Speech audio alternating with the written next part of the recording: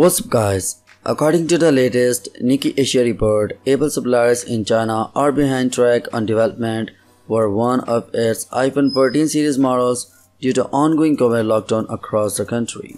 Based on information from unnamed sources close to the matter, Apple has urged suppliers to speed up component development in a bid to stay on track with manufacturing schedules.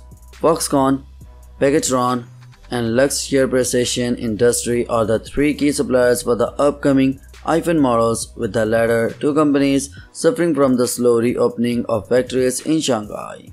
According to estimates, the lockdowns in China and disrupted production of upcoming iPhone models could end up costing Apple up to $8 billion in revenue. Based on past iPhone development schedules, all new iPhones reached the engineering verification test phase by June, but the new report confirms at least one of the iPhone 14 series models is 3 weeks behind schedule. Apple's aim is to have its mass-scale iPhone 14 series production line set up by September, but it remains to be seen if that will be the case this year.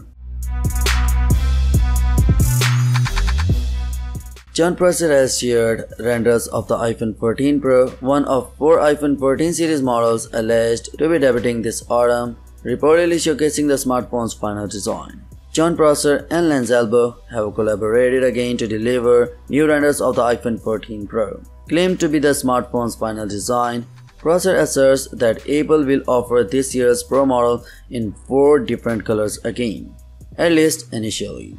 Apparently, Apple will bring across the gold, graphite, and silver finishes from the iPhone 13 Pro, albeit with a new violet color replacing Sarah Blue. It remains to be seen whether Apple will release a mid-cycle refresh as it has with the iPhone 12 and the iPhone 13 series, though.